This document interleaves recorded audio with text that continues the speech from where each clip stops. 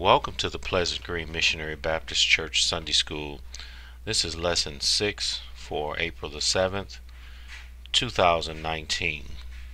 We're still in Unit 2 entitled Call to Ministry. And our topic for today, taken from the Adult Quarterly, is entitled Summoned for Service. Our devotion reading is taken from the Gospel of Matthew chapter 15 verses 21 through 28.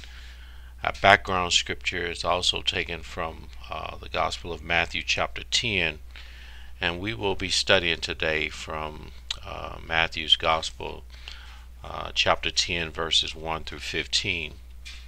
Our key verse reads, Jesus called his 12 disciples to him and gave them authority to drive out impure spirits and to heal every disease and sickness. That's taken from Matthew chapter 10 verse 1 from the NIV translation. Our lesson aims today, number one, is to compare and contrast the disciples' mission in Matthew chapter 10 with the mission of the church today. Secondly, to anticipate the challenges you will experience in making an attempt to fulfill Christ's mission for the church. And then thirdly, to prepare yourself for greater participation in Christ's mission for the church. We have three outlines today that will be part of our discussion. The first outline is entitled Called. Second outline is entitled Charged. And then the third outline is entitled Challenged. So we certainly thank and praise God today for yet another opportunity to study God's Word with you. We hope that you will join us in taking some notes and following us along in Scripture as we present this lesson today, one that began last Sunday in our discussion from Matthew chapter 4, and we were talking about Jesus calling his disciples into ministry.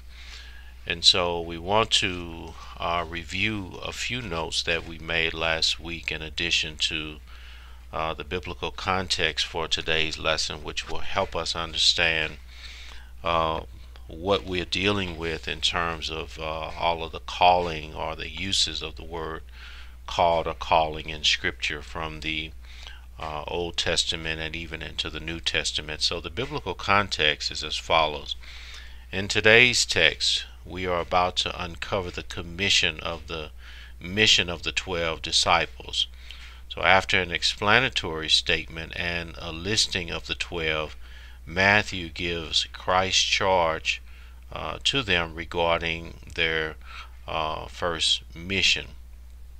So we can see that there are various sections that are marked out here in Matthew's Gospel that will help us understand what Jesus is challenging his disciples to do. But I also want to make mention of some points we made last week in our discussion talking about the type of calling in our text. And I want you to pay attention to that because there is some differences in terms of what it means to be called. So a call or a calling, we have to ask ourselves what type of calling is this and what does it represent as we review this in Matthew chapter 10. But also a calling is described in Scripture as an invitation, a summons, commission, or naming. So the Old Testament has some 5 main uses of the word calling. The New Testament also uses the same expression of the various types of calls, but we want to make sure that we understand the basic call. When we use that term, it is a call to Christ as Lord and Savior. This would be an individual that does not know Christ and the pardon of their sins, and that initial call would be to salvation. And so all Christians are the called ones. it is employed to, or in a comprehensive way, to depict what has happened to those who through the Father's love are now called children of God. We gave the first epistle of John chapter 3 verse 1 on last week, and also there are further callings to special ministries, and we also gave Acts chapter 13 verse 2. So today, as we get into Matthew's gospel, we glean from this that this is not the initial calling, if you will, unto discipleship. This particular call in our text now, as our topic for this lesson, is entitled Summoned. So now they are being summoned, they are being called again, they are being commissioned now, as we understand this passage of Scripture, on their first journey in Christian service. So as we look at these different types of callings, and I hope that you will understand what it means when you use the term that I've been called to ministry. What are you conveying to someone when you use that term? Are you saying that you have been called to salvation?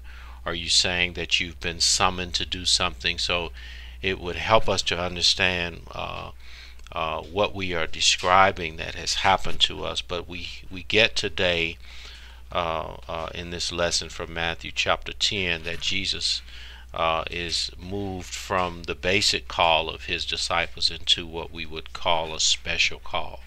So I want to get into this first outline today, taken from Matthew chapter 10, verses 1 through 4. And I want to read this from the NIV translation.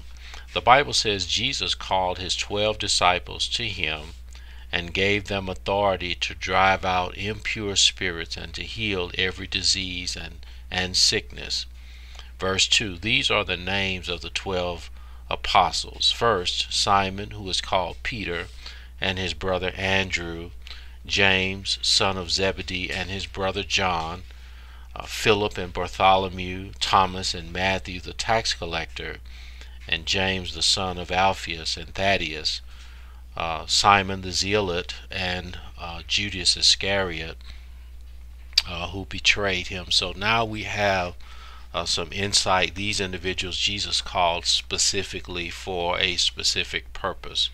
That is very important, and we have these names so we can understand that Jesus specifically wanted these individuals to be involved in this mission, or this missionary journey, if you will. And then he gave them something, or he equipped them with something for what he had called them to do.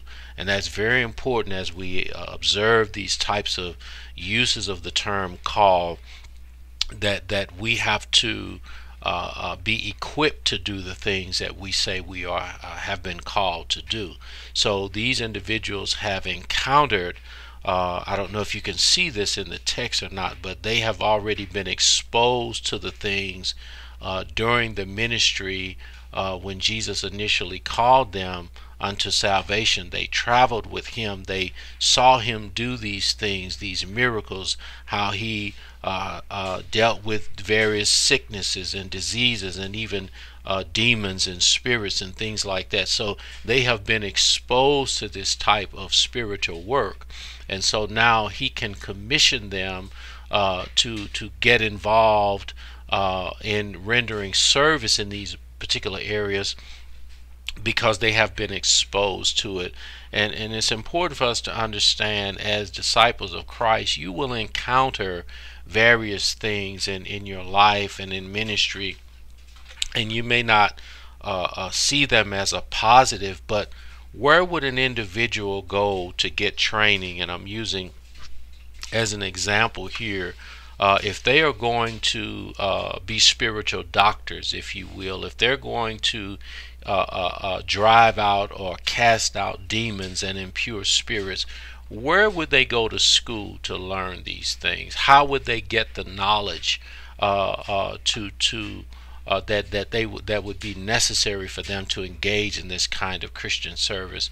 Who would enlighten them as to what to do and not to do when they engage?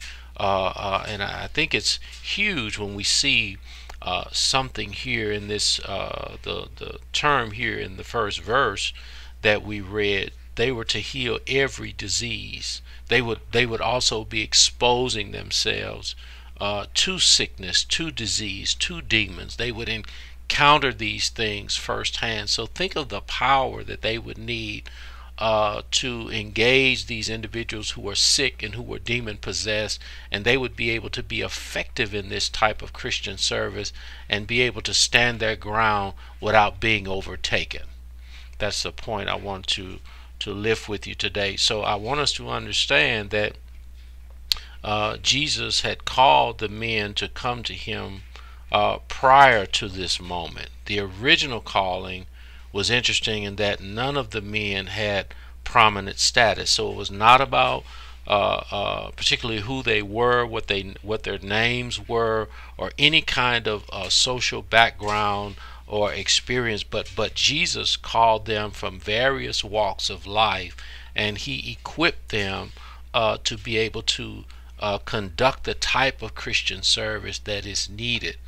When we look at our culture today, and certainly in the culture in the early church and even with Jesus' disciples, we have to understand that Jesus is equipping them for the times. Jesus is equipping them for the culture, for the environment in which they are to work in. And that's very important because culture has a tendency to change. Environments have a tendency to change. And we have to engage in Christian service according to the culture and the times. And we need authority and we need power to be able to deal with that. And so Jesus himself, he called them, and Jesus himself gave them the authority. No one else can do this but the Lord himself. And so these individuals are not born of any privilege that might have been the main thing or was a requirement that Jesus called them in the first place. But he gave them power to cast out demons and to heal disease and sickness. So when Jesus calls his disciples the first time, they came to him on their own accord. There was a willingness to follow Jesus. So during this time, they were being instructed by Jesus, and so they were his students, they were his learners. So these disciples are prepared now for the next level. And this is what the commentary is sharing with us. And I thought that was huge to underscore the fact that we have to be prepared to engage the culture that we are living in. It doesn't matter what your particular gift may be. It doesn't matter what your particular ministry might be. But we have to be prepared to deal with the spiritual components of our culture. This is not physical, all physical, I should say, but diseases are physical. They have physical manifestation and also sickness. But the first thing that Jesus highlights here in Matthew chapter 10 is dealing with spirits, dealing with conditions, dealing with impure spirits, dealing with demons.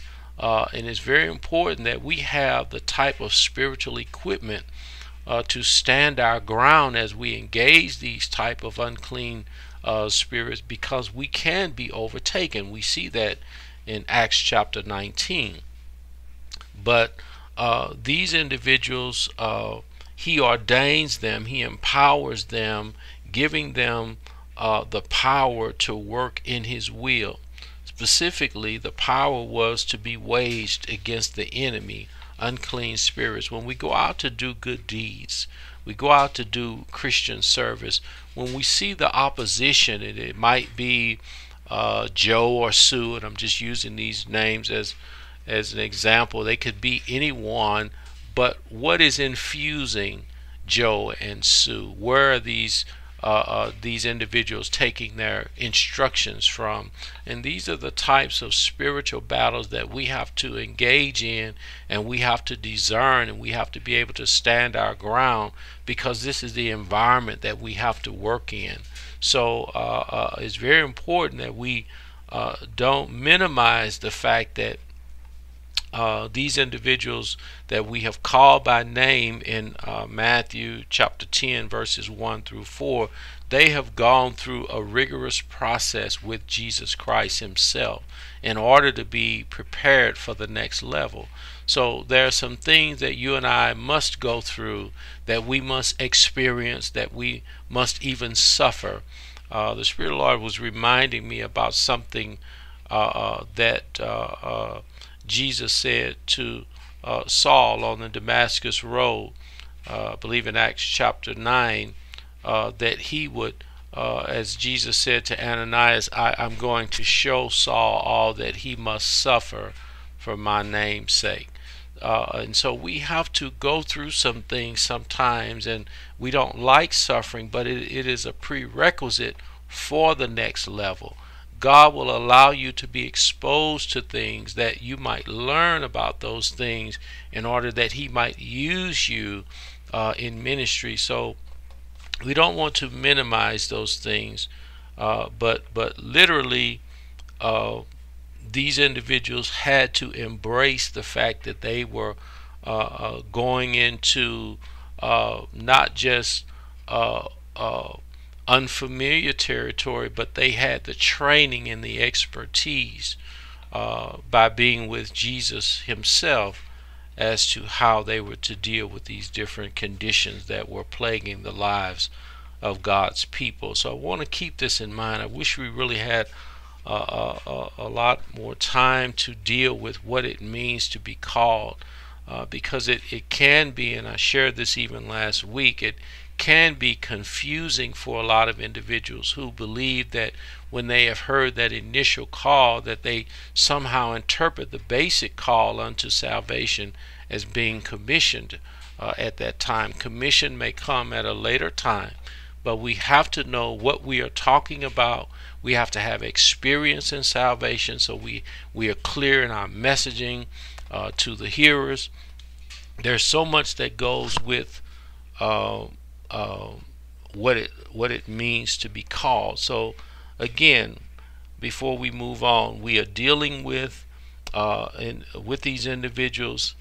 They have endured an invitation from Christ as a particular use of calling, and they are now dealing with a summons or a commission of their call as well. So there's a couple of things going on. So I hope you keep those things in mind.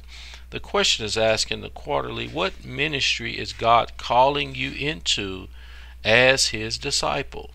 Do you feel prepared for where you are about to be sent? Two very powerful questions that I certainly cannot answer for you, and you cannot answer for me.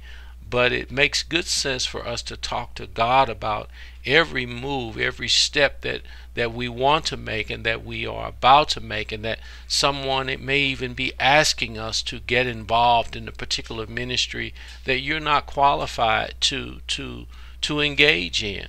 And so it's very wise for you and I to make sure that we understand where we are in ministry, that we can handle being commissioned, that we can handle engaging on a level. I was talking to a friend of mine just yesterday, and one particular floor where we do ministry, he said, Reverend, that we're going up on another level to deal with another level of individuals who are incarcerated. And so what he was trying to determine was, do we have anyone that is ready for that level?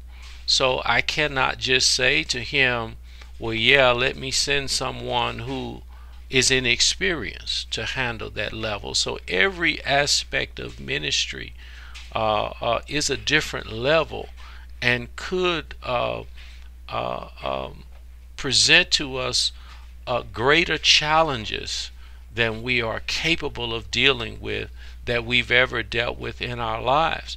So I think the question in the quarterly here is relevant. Are you prepared? Do you feel prepared? And then if you're not prepared, what do you do about that? If you're not prepared to go into or to go to the next level, how should you handle that? Would it be would it have been a good idea for me to lie and say, okay, well, yeah, I do know somebody that can function on that level, and not really be sure? So we have to make sure, and I would not personally engage in sending someone that to another level that I haven't prayed about, talked to, and sort of vetted them, if you will, to see if they were able to handle the next level.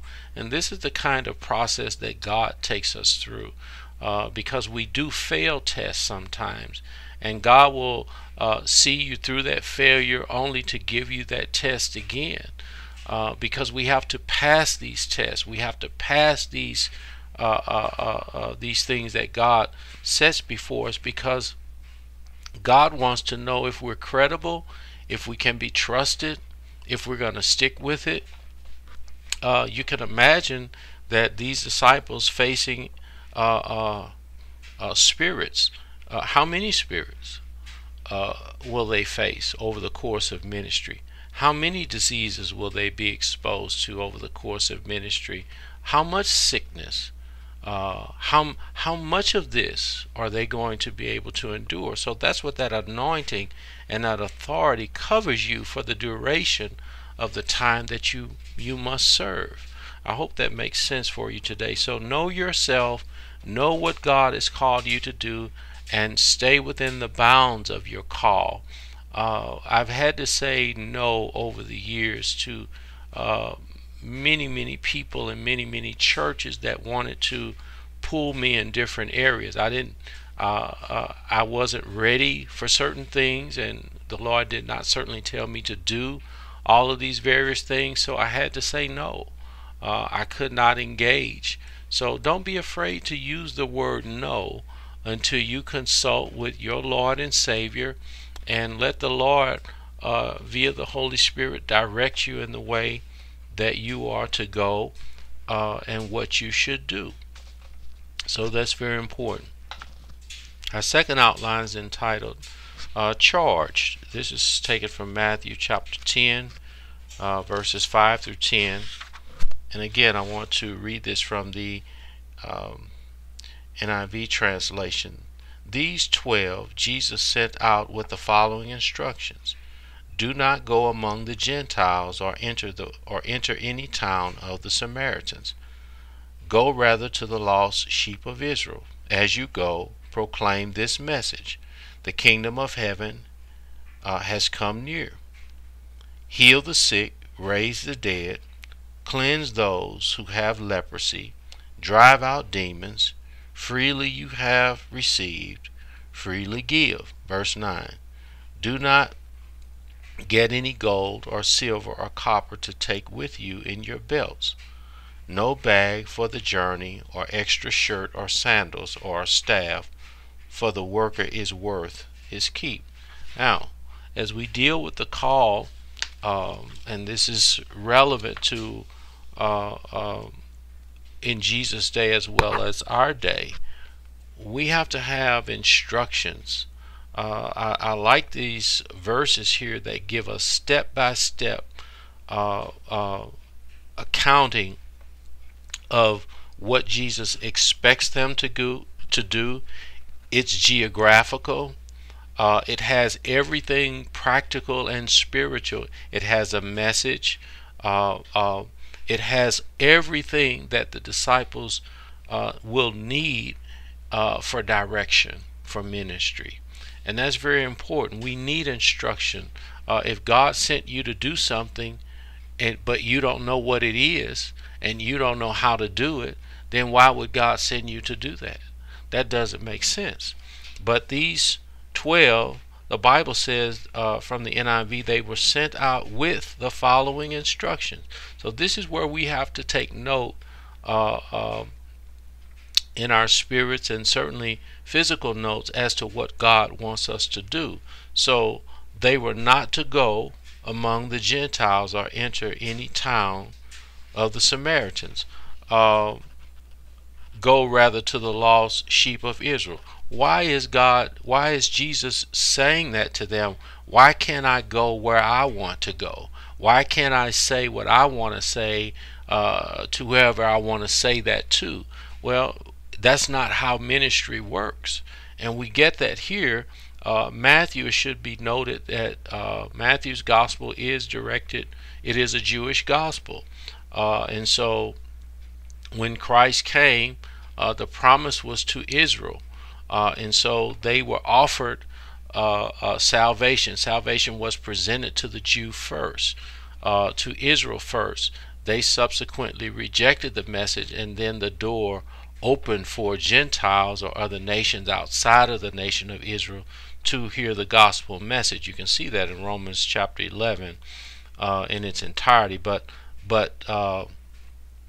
God did not certainly, and Jesus did not specifically say that he did not want them to say anything to these individuals anytime or ever.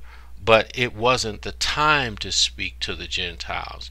It wasn't the time to do all of these other things. Ministry, and we don't talk about this a lot, even in church today. There's a time mechanism to the things that we do, and so if we do things without preparation, if we do things without God's intervention into those things, we miss the timing of ministry and salvation for others. So we have to be careful with that. But they have in verse 7, Jesus tells them, as you go, proclaim this message. The kingdom of heaven has come near you. Well, that doesn't sound like a lot, but it's following instruction. It doesn't sound like I get to speak for 20, 30, 45 minutes or even an hour, but it's what the Lord wants. And so we should always engage God with what he wants us to say, how he wants us to say it. That's something that I've practiced for years. It doesn't matter how much I study, how much scripture I memorize, and all those types of things. I am always engaging God on how do you want me to present your word to your people. I ask that question. I engage God that way because truth be told, I don't know how I should present it. I don't know how to engage. I don't know who would potentially be the hearers of God's word. So I need his help in every juncture, every aspect of ministry, so I don't cause someone to stumble, so I don't displease God in my effort to do a good deed. So this is very practical for us today. Heal the sick, raise the dead, cleanse those who have leprosy, drive out demons. Freely you have received, freely give. So what is Jesus saying here? I want you to serve in a way, and I don't want you to base it on who gives you what. I don't want you to charge for it. I don't want you to take advantage of individuals because you have some power and some authority. I don't want you to sell this gift. I don't want you to make profit off of this in that way. This is powerful. So these 12 are called and sent out with a command or charge regarding where they are to go with the power they have received. We are not our own. We've been bought with a price. We have nothing apart from what God gives us. So he gets to say where we go and how we use these things, these gifts that he gave us, and the messaging. We need to include God that way. So I thought that was huge that the lesson brought that out. But the Gentiles, of course, are non-Jews. The Samaritans, while having partial Jewish lineage, are mixed in their religion and relationship with God. So after the resurrection, the disciples were appointed to go into the world and teach all nations. We get that in the Great Commission. So again, we could go on, but I hope that you will study all of these different aspects of why Jesus is giving them such boundaries in which to work in. We need that in ministry today. We don't need to compete with other churches and with other disciples. We should, if we let the Lord guide us, He will establish boundaries for us. He will help us do things in a way that we can work together in concert with other churches and with other ministries. What is our goal? Is it not the same? To see more people give their lives to Christ. So all of these different things, and then God somehow blesses us in our efforts to do the things that He has given us to do. So we don't have to try to profit from it in terms of making our own provision by using our gifts to make money for ourselves. But we should allow God to bless us. And there have been times over the years, and I preached so many different places around this city that I didn't have any money in my pocket, but God blessed me through others who would just approach me and say, let me give you this, let me bless you with this. So I wasn't expecting it like that, but God somehow provided. So if we let Him, if He's sending you out to do something, He will provide. If He has commissioned you to go globally and to do ministry in some other part of the world, God will provide. If He called you to do something, He will provide. As sure as it is that He have given these individuals, these 12, power over all of these unclean spirits, He have given them authority. Why can't He bless us, and why can't He sustain us with the things that we would need to function in ministry? It just seems to go together. So I want to keep those things in mind. But I want to give you Acts chapter 1, verses 6 through 8. And also I want you to look at Matthew chapter 19, verse 28. And I started looking at, as I read this second outline, I started really looking into the letters that the Apostle Paul wrote to Timothy, because a lot of this information, Paul used it as he came to the end of his life in ministry and Christian service, that he authorized and approved this young man Timothy, drafted him, if you will, into taking over his ministry and his pastoral duties, and then Timothy's job was to recruit others, if you will.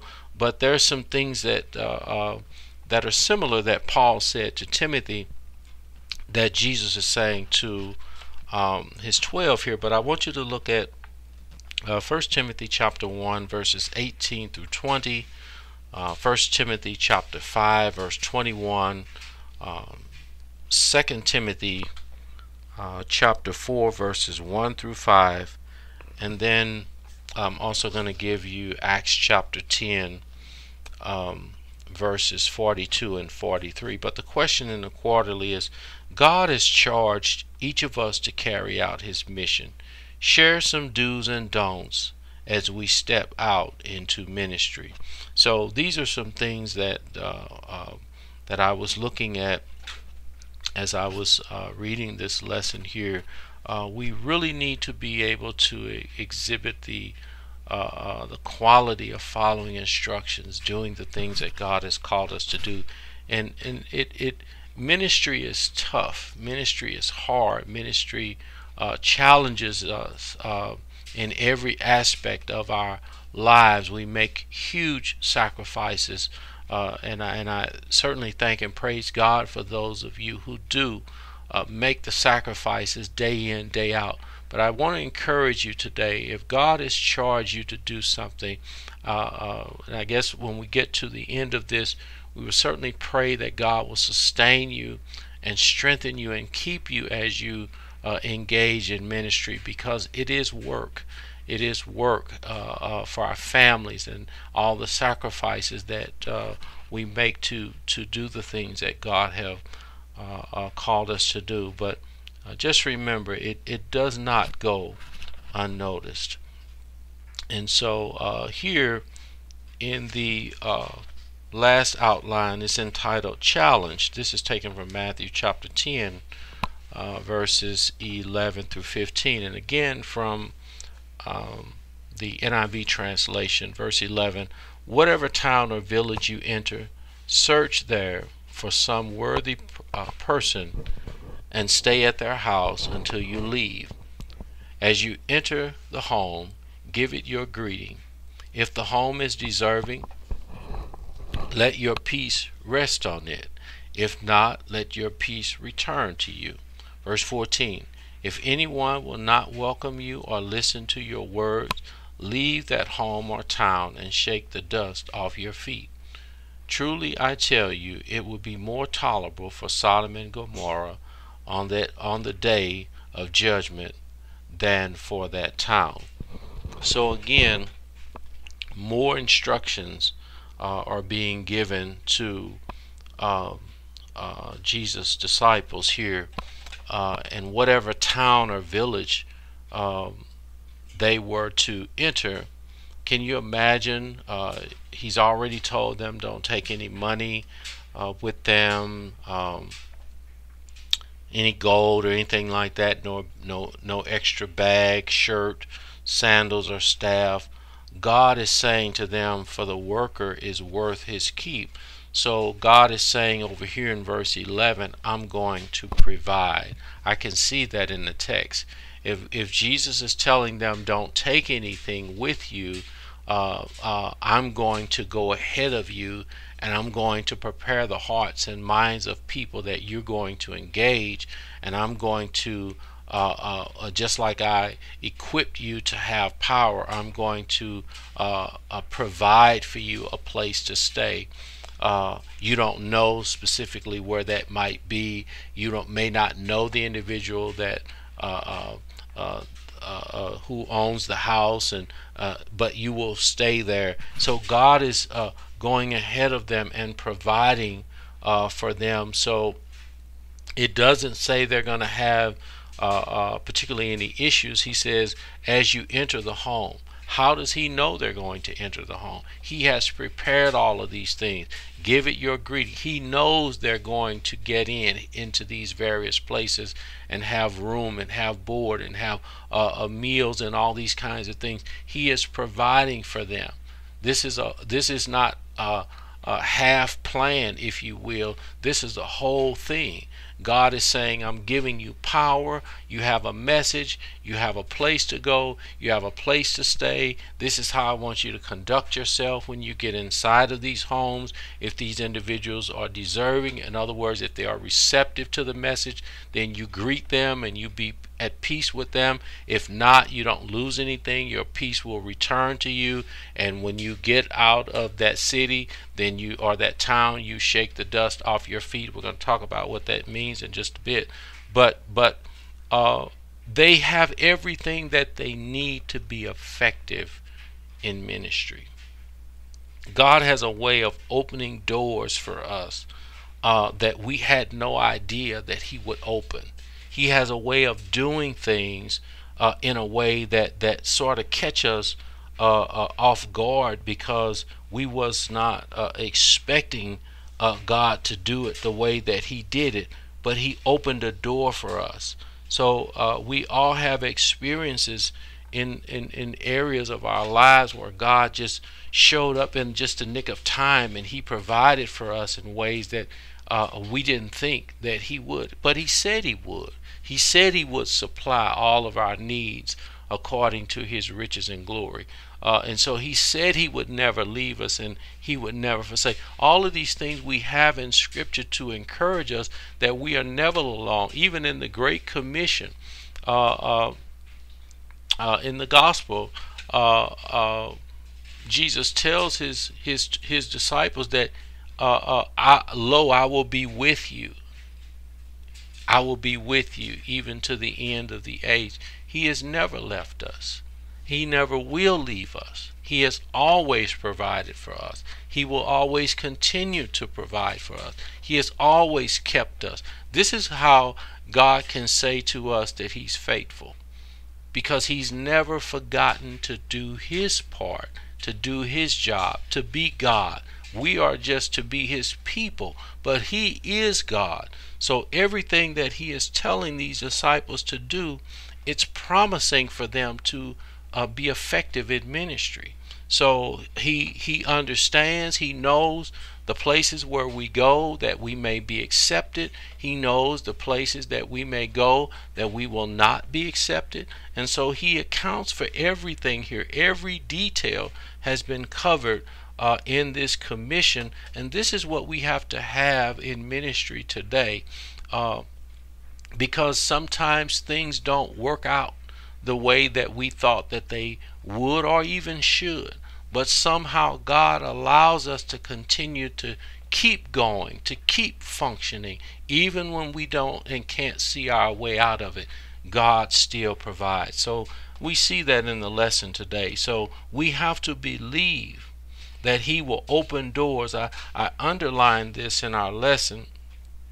It said you have to believe he will open doors and pave the way for you to do what he sent you to do. Keep in mind, if we are commissioned by God and he tells us to do something and we fail to do that, what does that say about the one who sent us? Is there any failure in God? Is there any lying in God? Is there any sin in God? May it never be. So God is going to send us to be effective in ministry for his praise, for his glory, for his honor, that men might be saved and come to the knowledge of the truth. So this is purposeful here. So here, when we get to the last verse here, verse 15, well, actually verse 14, to shake the dust off of their feet when they left this town.